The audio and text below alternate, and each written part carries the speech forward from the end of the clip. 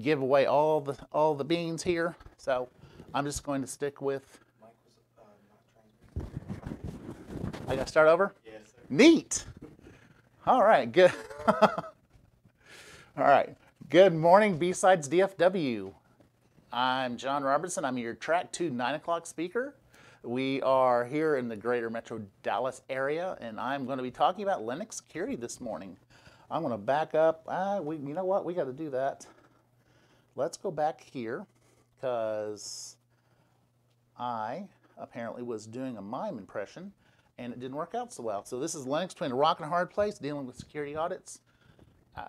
This is my own opinion. These are just some guy who has worked on some Linux boxes here and there and is going to be sharing with you some of what I have learned. And these aren't not necessarily technical controls. There are some administrative controls or some other things that I want to talk about. More specifically, why this talk? I love a good Linux security talk. These are just something that's really near and dear to my heart.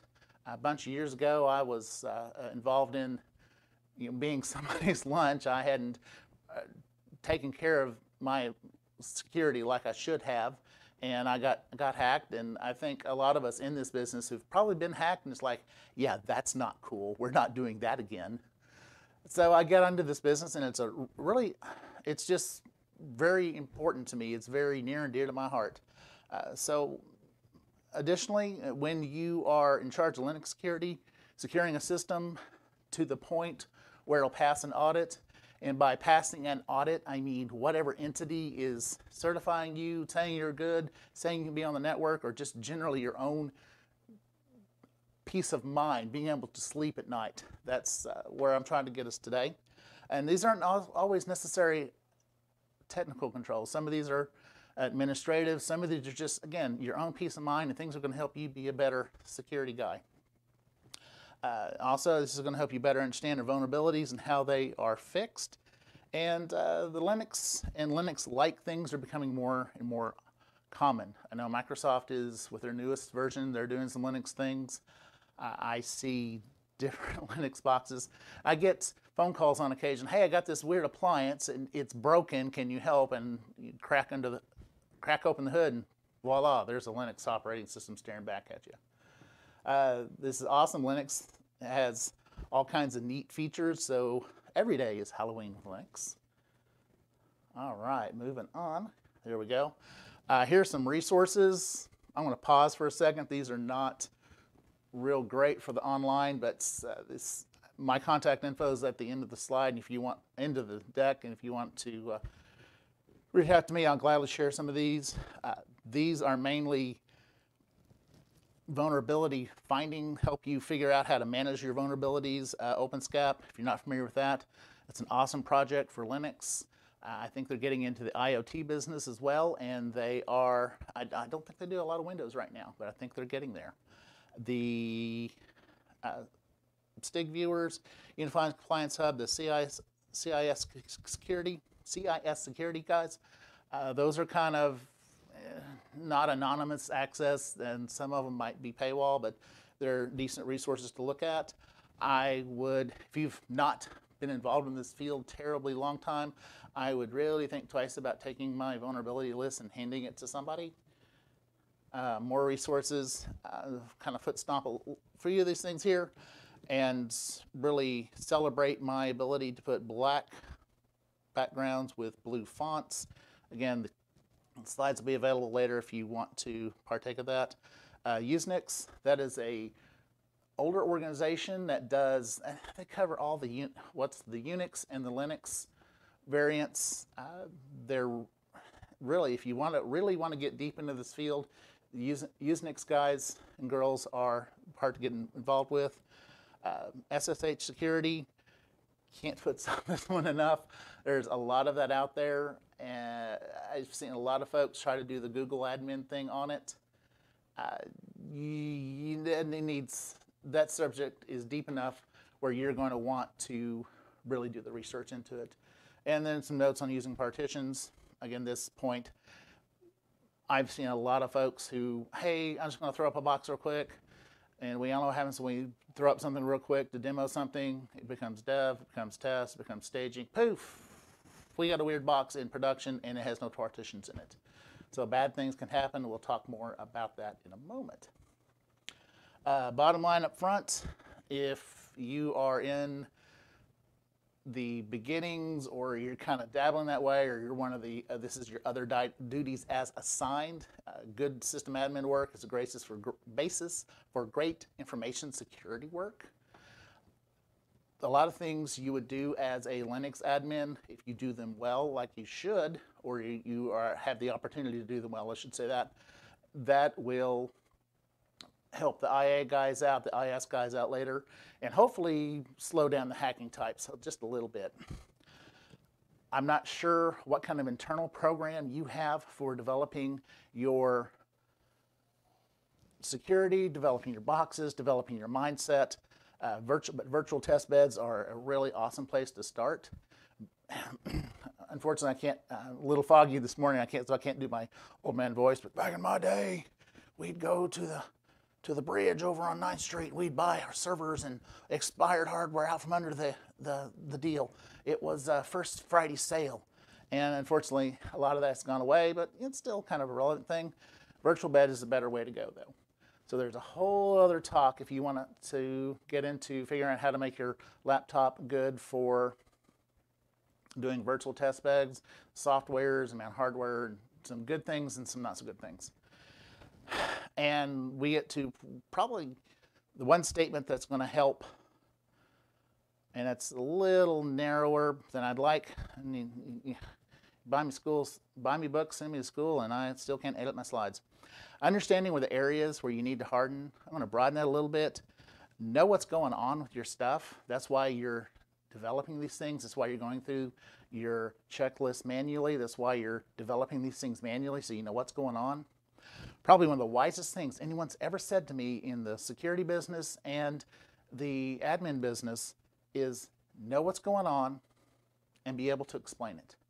That piece of advice right there, I've seen people make careers just on that one piece of advice. And that is where I will continue. So we'll go on.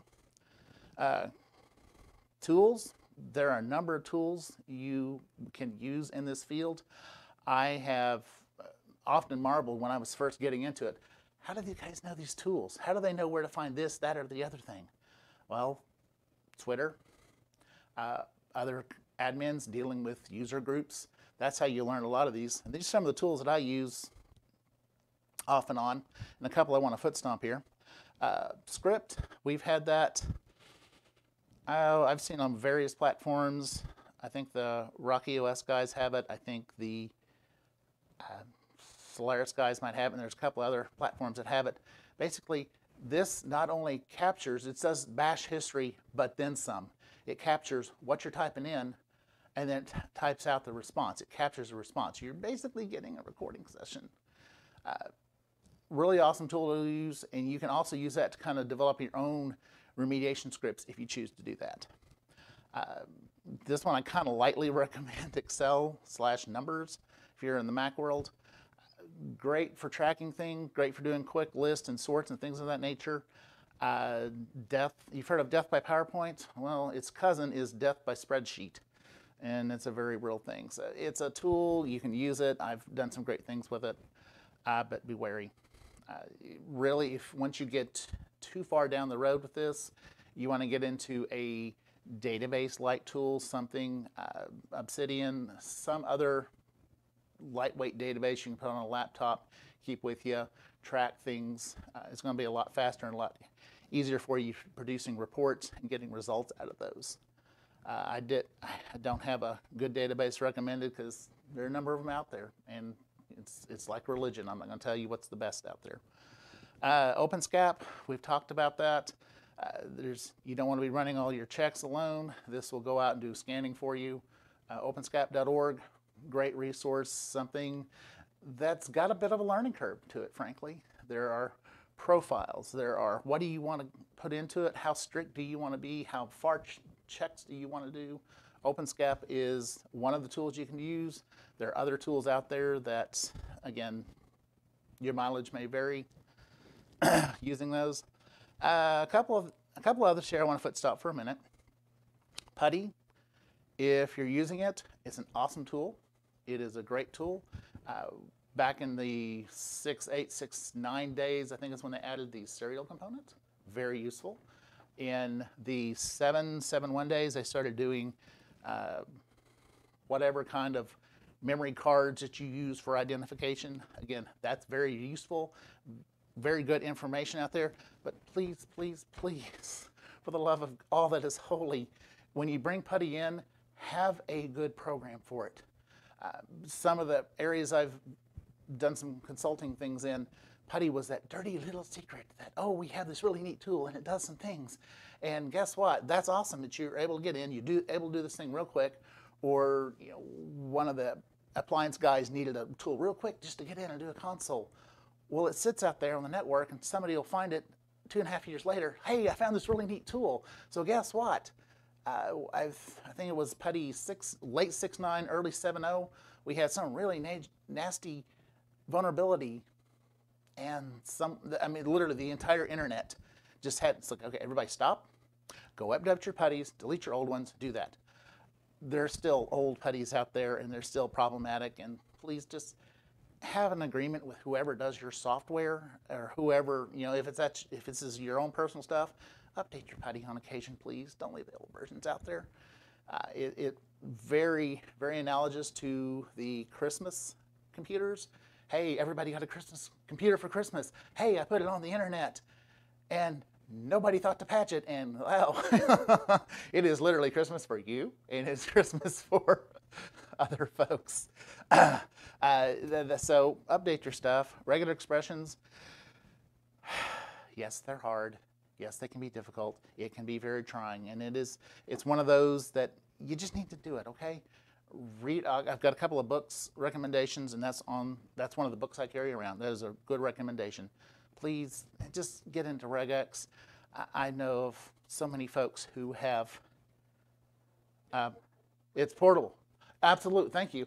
It's absolutely portable. It goes from Perl, it goes Python, it goes, I'm sorry, we can stick that in Excel, can't we? That's awesome. Is there anything you can't do with regex? Just an awesome tool that you just, again, buy the book, start reading it. It's good.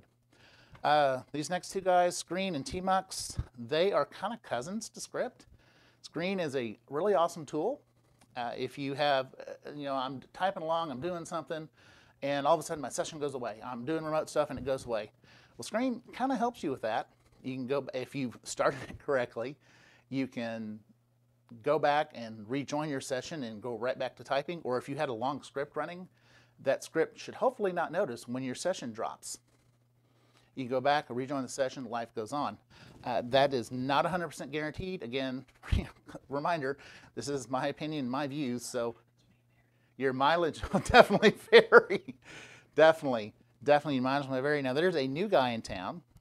He's at least a year, if not 2 years old. He first caught my attention about 2 years ago. Saw some talks on tmux, how you can divide up screens, you can do all kinds of neat things with them. And yeah, that's some distributions have decided that's going to be a mainstay. If you want bash on this system, you're getting tmux. And that's awesome if you're an OS guy and you're used to it and you know what's going on. It's not so awesome if you're a scanner or you're another guy who still thinks the 2x kernels are just all that. I know you need to 3x, 4. Getting into the older guys, that's the newer guys, excuse me. That's awesome. tmux is something, again, it's not as bad a learning curve, but it is something you need to read the man pages. I'm so sorry. I don't have my really neat slide for neat meme for this. If there are two books on my bookshelf, one is the tmux man page, and the other is the Kernan Ritchie's C manual. Okay, moving on. There we go. We didn't jump out. Okay, so those are tools. Again, your mileage will definitely vary. Chat, if you want to talk chat up tools, that's an awesome thing. Successful also starts with a great install. A couple of things when you get ready for install time. First of all, know your audience. What are you going to do with this box? If you're going to go do some big application, do they live in /op? Do they live in user? Do they live on their own partition? Those are things you're going to need to kind of know. Also, your logging. Your logging is going to be very important. I cannot foot-stomp that enough. Logs, huh? Yes, definitely. You want to be tracking it. You want to be in your logs, and you want to get the logs off the box. Yeah, come on, leave your black box. Just somehow we got to have that. Absolutely, you put it anywhere else. Outside the box. Exactly. Once you get the box. Uh-huh. You got all this data. What do you do with it? Get it off the box as quick as possible. Hourly, daily, you know, hourly if possible. I've had things that were great at 8 a.m. and come midnight, they are dead. And I'd really like to know what happened because I got 1,000 more of them just like it. And yeah, I've done that bad Thanksgiving trip. Thank you. No, never want to do that again. So now to your audience. Partition is important. Minimal installation. Please, for the love of all, it is holy. Don't do the, just install everything. Yes, you've got the disk. Just because you have the disk, just because you have the memory, doesn't mean you should use it all right now. You know, use that for later for your logging or TMUX sessions or whatever you need to be doing with that. Minimal installations, and then know how to add on stuff later. Okay? Yes, God, love those packages, love those install groups. Those are awesome. Now, one thing that you do have to really get involved with what you're doing on your OS. You really need to know that. Once you do this often enough, you will develop a, hey, I don't have to have it all, but I know I need extra libs for this. I know I need, you know, my X11. I don't need a full-blown graphical install. I just need enough to spit out an X window on occasion. You will have to know how all that's going to work. What's your mapping? Again, know thy audience. Talk to the backup folks. Oh, goodness. So especially in the case that you're doing like a brand new release. Hey, Rocky OS 9 is out. We're going to go do it. That's awesome. We're going to go build some test boxes. Have a conversation with your backup guys because their bonuses, their continued employment is probably based on your boss's performance indicators as well. It's based on being able to back up your box and restore it when a boo-boo happens. And a boo-boo will happen. So if you get one of those brand new boxes and I say, hey, I'm brand new, I've got to have brand new ButterFS. I've got to go brand new EXT9. That's awesome. But if your backup guys can't understand it, and it's not guaranteed they will, yeah, guess what? We can't restore. Life is not fun at that point. There are ways that your backup vendors can get around it, and yeah, but you don't want to be doing that at Sunday morning at 2 o'clock in the morning, and my prod whatever box is down, and I've got, you know, Event Horizon's coming, guys. We got to get this going, and yeah, talk to your backup folks. One of the later slides I want to talk about, you know, taking care of the personnel. Backup folks are one people that you definitely want to be buying the drinks for and buying lunch. They are critical to your success. They show up on your audits. They show up on all your stuff. Keep these folks near and dear to your heart. If you want to, it's great job security if you do work in the backup area. God love you. There's a pretty quick exit though. You lose enough data or you lose data, that's a problem. Finally, get an OS for which you can purchase support. This is predominantly, again, goes to the mindset of how you're securing your stuff, how your auditing needs to work. I've seen a lot of shops, we don't want to buy support for our dev and our test and our stage, we just want to buy it for prod, which if you're cutting something and you're way down the list, I would see that as reasonable. You got to practice the way you play though, folks. I'd at least keep my test or my stage or something like that. Yeah, spend a little bit of money there. I know Red Hat's got a new program out. What was that? March, April. They did a new program. Up to 16 license for free. Yeah. So be doing that sort of thing. And the trick is, I want to go figure out that TMUX problem in stage or test somewhere other than prod. Again, Sunday morning at 2 a.m., I prefer to be asleep, not working on something. Monday morning at 8 a.m., I don't like the brick wall that I don't know is coming. I cringe when I walk into my office. Get an OS where you can buy support, because this leads to some other really good things. So we're going to diverge slightly, go over to partitions, not spend too long here. Break out your partitions, please. I've seen, I don't know how many folks that say, hey, I'm just going to do one big glob, and we're going to send it on its happy little way. Yeah, just swallow it all. In a few cases, that's okay. If I'm doing some micro install on a Raspberry Pi, Raspbian, whatever, okay, maybe. But by and large, if you're doing something that you're going to care and feed for a long time, you need to break out your partitions, especially your logs. Partitions and disks. Partitions, yeah, definitely your partitions. But enough you have separate controllers. Absolutely. Separate controllers. Don't put all your disks Oh, in the controller. yeah, you must be a DBA, sir. No. Just oh, that's all good. Yeah, don't put all your stuff on one deal. The particular gotcha is /boot. I have seen, I don't know how many installs that they didn't put reasonable stuff on /boot. They back in the day, I think CentOS was doing like half a gigabyte. Kernels aren't big. That's fine. We'll just use a little space here. Again, know thy audience. If I'm in a situation where I've got to have multiple kernels available to me for boot time, yeah, that's going to bite.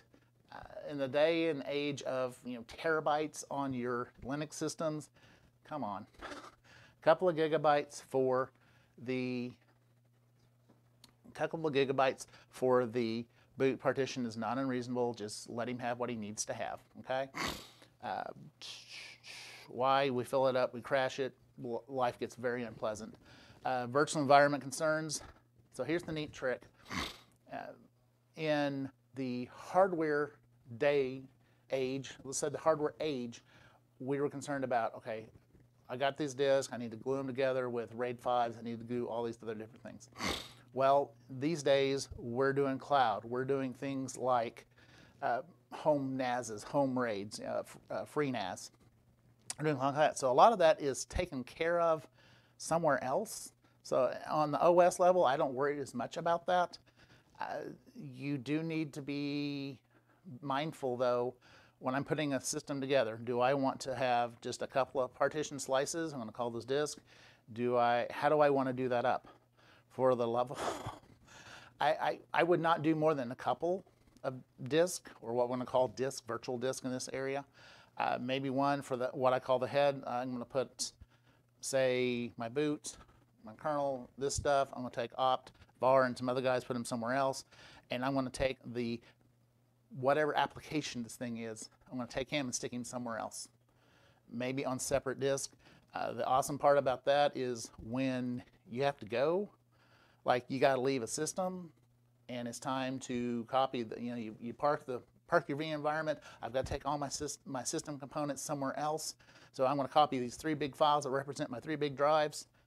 Well, that's awesome. But if I got one big system, or one big drive, I'm going to be sitting there waiting. But if I can take the application partition and just send him somewhere else and marry him up to another, and I suppose I've got another box and I've got another head, what I'll call a head, and it's where my /boot, my opt, my user, all those guys are parked somewhere else, or I've got another copy of them. I can marry those up to that other guy and I'm good to go. You're not sitting there waiting. The point is, if you have one great big thing, one great big box, it may take you a while to get out of the environment if you're trying to get out in a hurry, and that can be a problem. Mount options. This is another situation where you are very concerned about mount options because, okay, if I've got, say, no exec, there's half a dozen. Yeah, mount. You got a FS. You got a bunch of those things that you're worried about. And somebody in your application just feels like he should be able to exec his stuff out of /temp.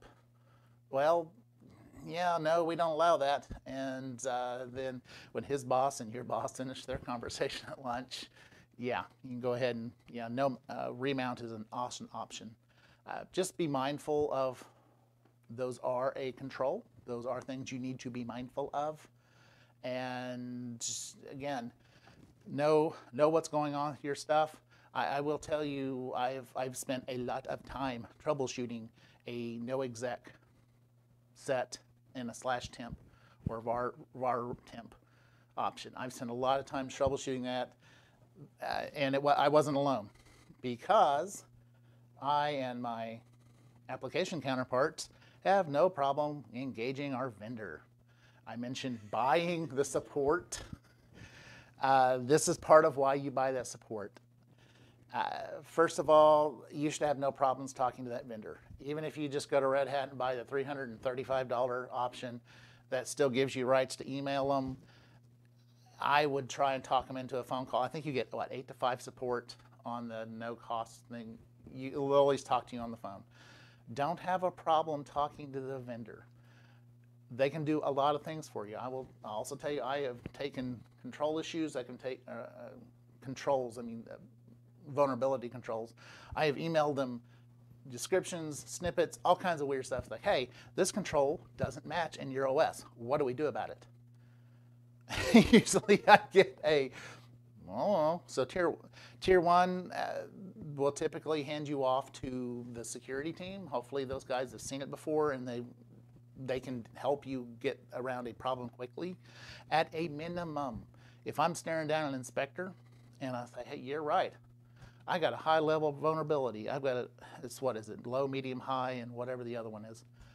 Extremely bad vulnerability here. But here's my email trail. I've talked to the vendor on this, and this is a problem nationwide, worldwide, whatever wide, system wide. If I'm showing the auditor that I've been talking to this vendor, that's going to be some points in your favor. It's like, hey, they're trying to fix it. They know it's an issue. There's been progress, absolutely. And, you show your IAIS team, hey, we're working with the vendor. One of the sites I worked in, you did not leave on a certain level of box. If this was considered like primary, you didn't leave unless you had a ticket number.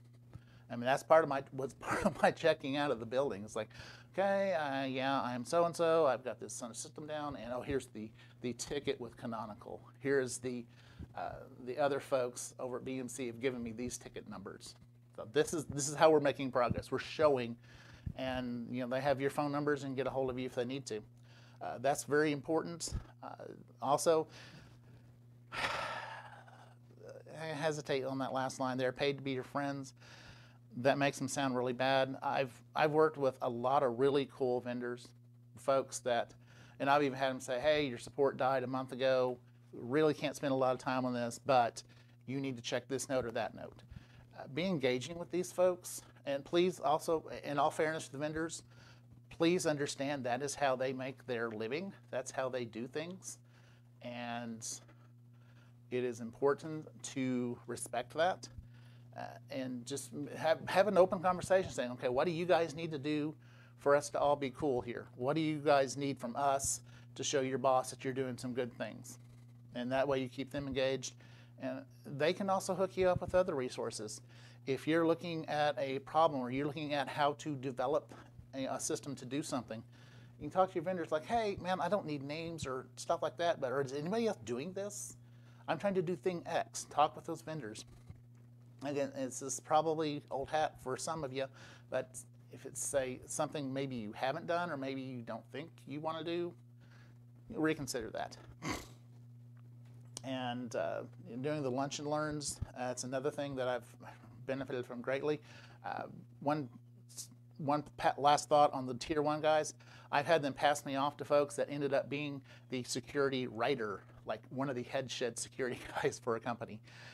That was a very cool individual to talk to, and I got to the point I could email him directly saying, hey, this is broken, or we noticed this, or hey, we saw this on the news, or better yet, my boss's boss saw this in his copy of PC Weekly, and he wants to know what's going on.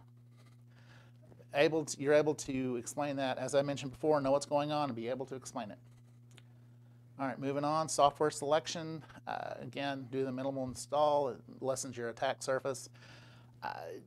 Know thy audience. Know what their needs are going to be. Are we dealing with BMC? Am I dealing with what other vendor that's going to have products on there?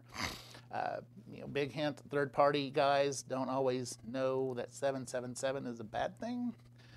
For some people, that's an airplane. Other people just like, yes. Yeah, it's my personal favorite is it helps us get Christmas faster, because yeah, no, we're not going to do that. Keeping your systems patched up before you secure your systems. Once you get into the software business, you got the install done, you got the configuration done, then you secure it, then you go back and patch it, secure it, double check it. To my horror, once I was patching up a really big box. Went through all the patching, got the box brought back up. It's off serving the customer, and security comes along. They do their thing, and it's like, thought you were working on databases. Well, I am. Why the hell are you running Apache? Like, oh, mother, all that is holy. Yeah, that prompts another conversation with the vendor. It's like, why are we running Apache, guys? Yeah. And that became part of my checklist, is like, check for Apache. Why do you have Apache? Or just do a quick search for SSL.conf. Where is it? Why isn't it there? We removed you. Go away. Yeah. Well, that's daily. Getting your system patched up before you secure your system, and move fewer files to scan, configs to check, and that will speed up your SCAP scans. Again, I've don't know how many checklists I've been working through. It's like, oh goody, I've got to go secure this graphical environment. But I don't use graphical environment. It is real quick to say, are you using this graphical login? Well, no. See ya. Other times it's not. You're not so lucky, but by and large, that is a much better thing. All right. SSH security. We're coming up. We are at 9:35 now, and I think you're going to cut me off at what, 10 till? Okay, or just whenever. Yeah, I'll just keep going, and we'll get there when we get there. All right, SSH security. This is something, in my opinion, that you should really spend the time on. I mentioned, on your bookshelf, you should have the, what did I tell you, the TMUX man page and Kern and Ritchie's C manual. Well, if you had the third book, this is probably the SSH security. This is really kind of cool. Tattoo lawn. I practice that every time and I never get it. Just take that off the slide next time. Author and continued researcher. I mean, the gentleman's still out there doing some things. It'd be awesome to just follow him, see what he's thinking, get on his ssh.org. Believe it's the site he actually owns. And so that is very cool. You wrote it, you own the stuff on it, and you're pretty much everywhere, even though people don't know it. Yes. Yeah, that's a whole nother slide. See, you start going through this stuff and you learn more. Respect the subject, read, heed, especially the security intel.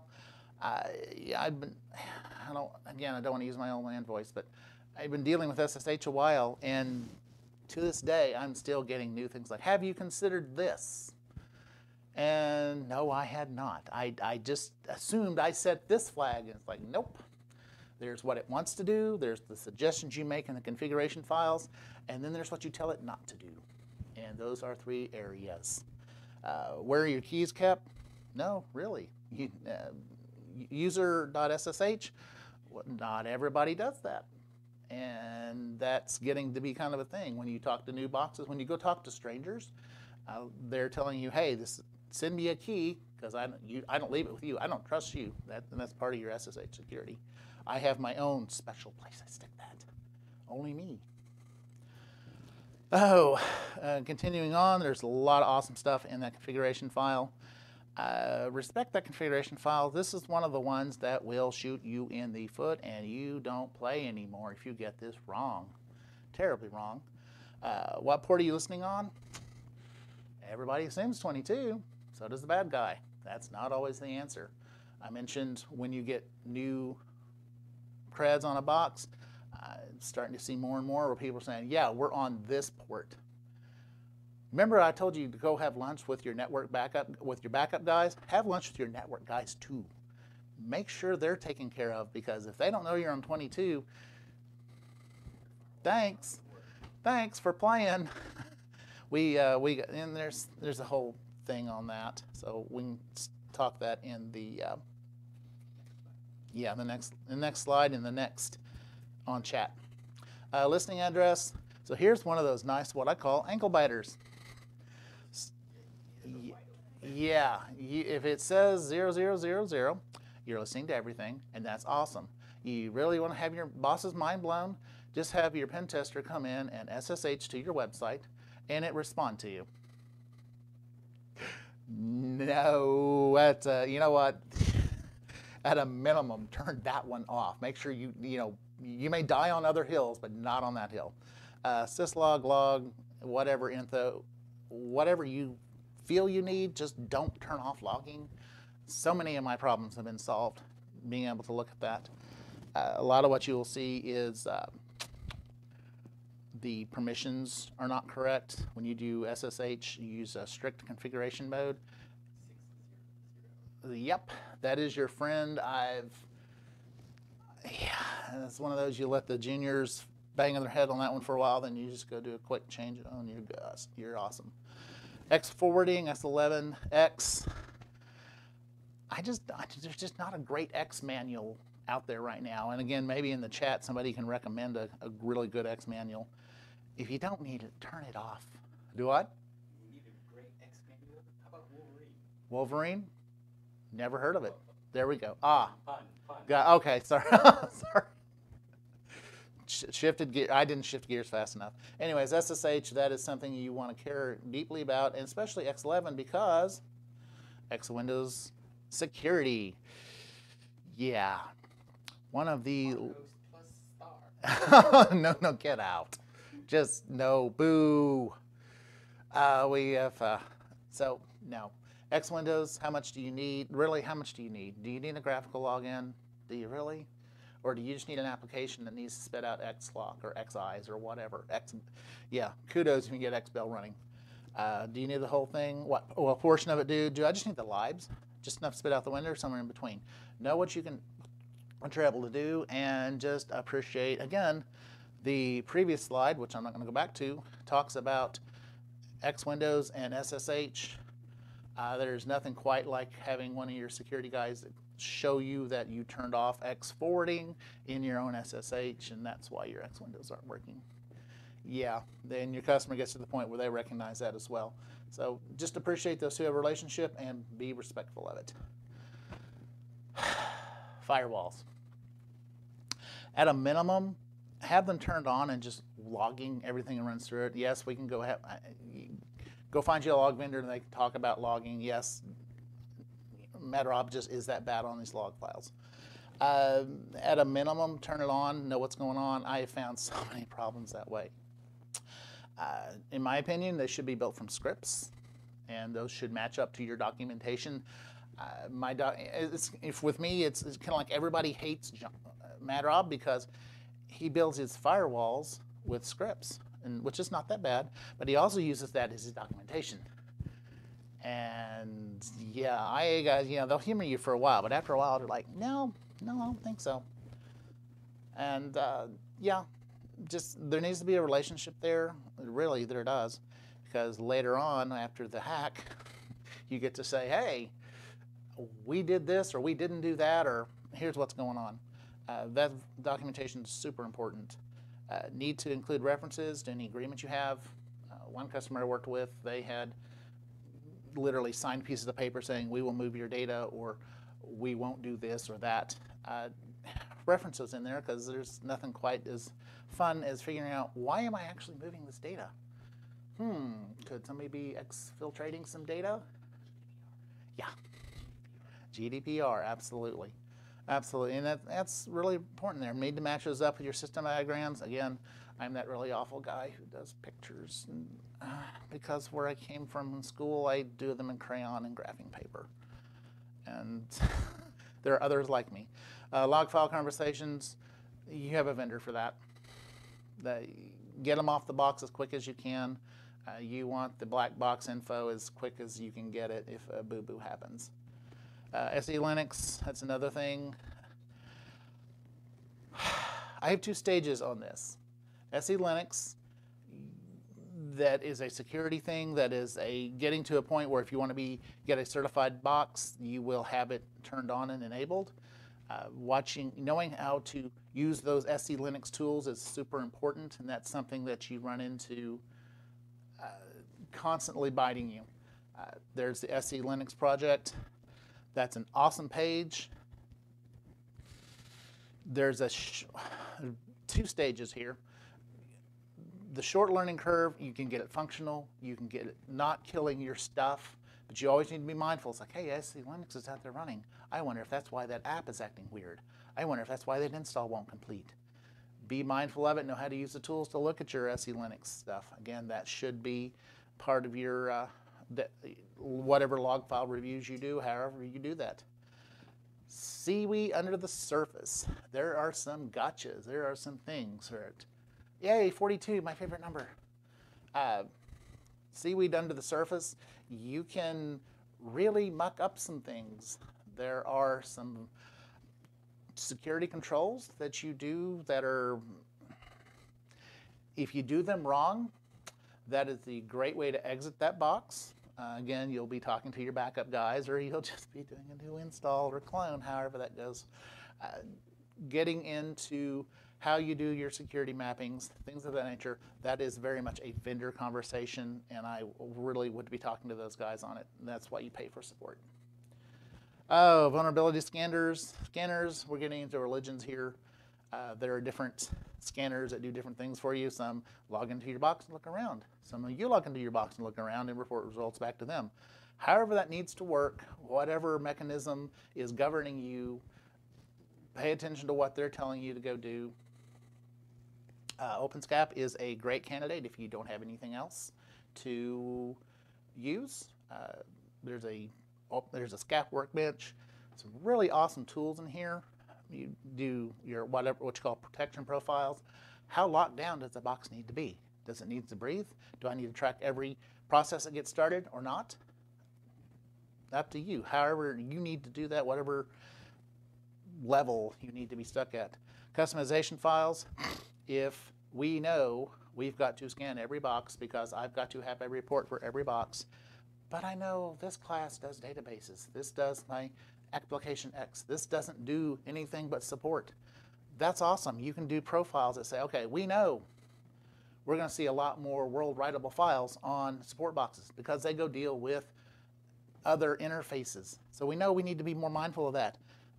This database server over here, though, not so much. Guys log in, they do their patching, they log back out. I got a bunch of whatever database port you're using running back and forth. So that's what we need to be mindful of. And you don't want to spend all your time looking for graphical login problems if you're totally a command line situation. If there's no X on it, great. There's a bunch of checks that get to skip. Figure out what you're scanning, how are you scanning it. Do you log onto the box and scan it? Does something else log on? You get the picture. OpenSCAP, kind of getting to the parting thought there. What kind of reports do you need out? I have seen and used both the XML and the HTML, and just be sure to save your copies because, yeah, that's part of my how I get my bonuses. Is hey, look, we started out really dirty. You had 1,000 of these things. We got halfway through, and look, you're down to 750, and you're moving the right direction. But then you come back the next day. There's, unfortunately, you get into politics in that sort of situation, and it kind of bites. And these are just things you need to be able to document your work, is all I'm saying. Again, know what's going on, be able to explain it. All right, this is probably the best slide in here. So we've talked a lot of technical stuff, partitions, scanners, configurations, all that other good stuff. You need to get to a point where you take care of the nut behind the wheel, taking care of you. There are a lot of areas where you need to be concerned about. Linux boxes are 24 by 7 by 365, and there can be a lot of them, and they can have lots of problems, and you can have lots of pressures because somebody's spending a lot of money to take care of this one box, and it does this one function, and you have one customer, for whatever reason, his profiles never work out right. His patch profile is completely wrong every time he logs in. He doesn't understand it. He doesn't like that flavor of SSH client, whatever. Burnout is a very real thing, and it can really be a problem. To be honest with you, I really haven't done a case study on where folks burn out, where they die off. I really don't know that, but you need to know again, know what's going on and be able to explain it. Are you burned out? Have you worked an 80-hour week? Have you been doing that week in, week out? Are the vulnerabilities killing you? What's going on there? Because as much as a problem as it is for you to be gone for an afternoon or a day or a week, it's much worse when you're gone altogether, as in you go find another job. That really doesn't help those on the job site, and it doesn't help you. Eventually, it's all about you're being able to take care of yourself, and that way you can contribute to your team and to the field that you're working in. So please take care of you. Take time. If you don't feel good, if things aren't going right, please have those relationships. I mentioned going out to lunch with your network and your backup guys. No, really, do go to lunch with these people, and that way you can lean on each other. This day and age, it's really important to be able to do that, especially in the age when we're all working, far away from each other. You need to be able to lean on each other, be able to call somebody up. I'm super fortunate I can talk to my management. It's like, hey, I'm not feeling right. Things just aren't going well, and we can work through some things. We're coming up, and the man with the clock has just come back, and he's doing the root. I'm going to guess it's a root dance he's doing. That's awesome. And see, he's taking care of himself. He's avoiding burnout because it's the beginning of the day, and he's got a long day in front of him. He's still got equipment. I know. All right, so quickly, education and certifications. If your boss will pay for certifications or education, you need to please take advantage of that. Those don't always come along, and it will help you later on. If you got, however that works for you. In all honesty, that should be part of your conversation when you're applying for a job, when you're looking at going to work for a place. What do you guys do on education and certifications? And for whom do you want to work? You do this long enough, and someone will come to you and say, you know what, you're doing an awesome job. You're managing everything. You're organizing. You're a great organizer. We'd like to make you the lead, or we'd like to make you the boss. For some people, that is a no way, never, ain't going to do it conversation. Just consider one thing. For whom do you want to work? The guy who's going to get the job, if you don't take it, yeah. My MO has always been, yes, I will take the lead, I will be the boss, but I'm always going to have the captain's yacht available to me. If I want my logins on the box, I will take patch night responsibilities. That's 1 month, 1 quarter, whatever. Yeah, just keep that in mind. Read-only Fridays, you can thank a guy named Peter Coffey, and he actually did come from PC Weekly. I think he's long since retired. He was a columnist for a bunch of years ago. And it's not necessarily Friday, but it is whatever last day you are working. Please don't go in and decide you're going to go patch up a box. Or please just, hey, we need to update USB drivers in the kernel. Oh, it'll just be a quick reboot. No problem at all. Yeah, that is awesome. I'm going to steal that from you. It is read-only Friday, and it's really funny. That is spreading through my entire office. And everybody except for one individual, the guy who signs my paychecks, decided that was probably an awesome idea. Yeah, if we go out, it's because management needs us to go out on something. Be mindful of this. And also keep in mind who you take with you. So if you go patch a kernel and you blow it, you're going to be talking to backups. Chances are pretty good if you're reloading a kernel, unless you're just that magic and you're working on a node cluster, you're taking databases or application team with you. And if you're in a big enough organization, you're taking CM and QA and all those other guys with you. You're taking remote customer checks. You're doing all those guys with you. So when you blow it on a Friday, A lot of people are going with you, and you're going to be buying a lot of drinks. So whatever the last working day is, be mindful of that. And yeah, taking care of yourself. I also want to do a pitch out here. Being able to explain things, kind of the theme here being able to explain things and know what's going on.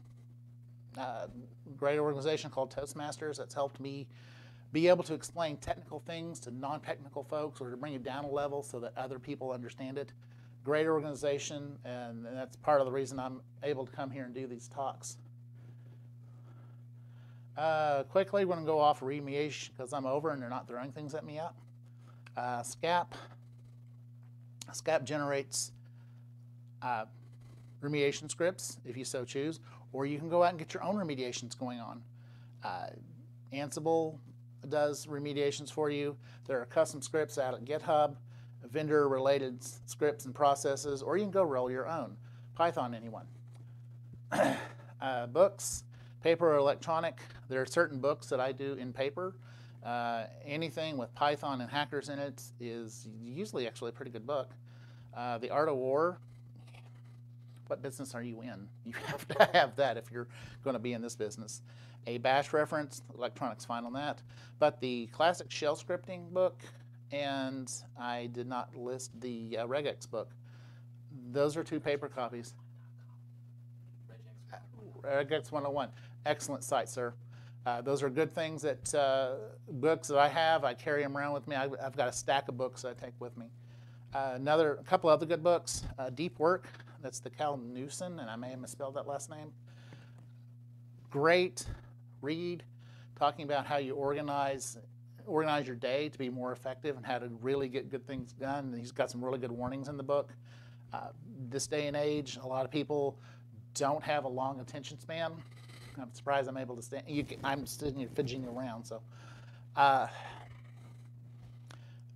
being able to focus on long-range things is very important, and that book talks about it. Atomic Habits, making very minor incremental changes. Again, great for scripting, great for learning regex. And those other books are very good. Parting thoughts, securing your box is not necessarily a hurry-up, last-minute process. If you got to hurry up and remediate a box, please don't. Please don't, because unless you're just that good.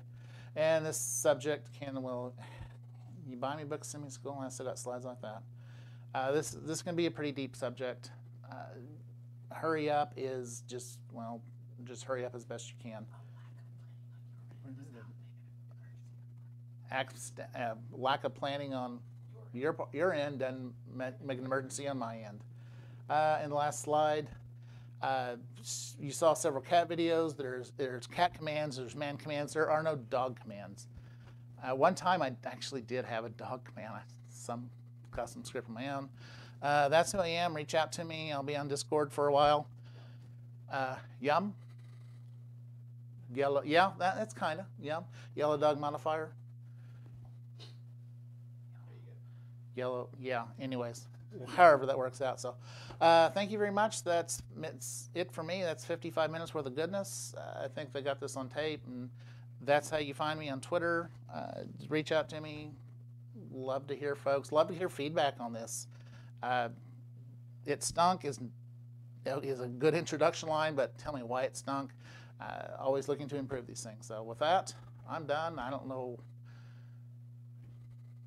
I'm it.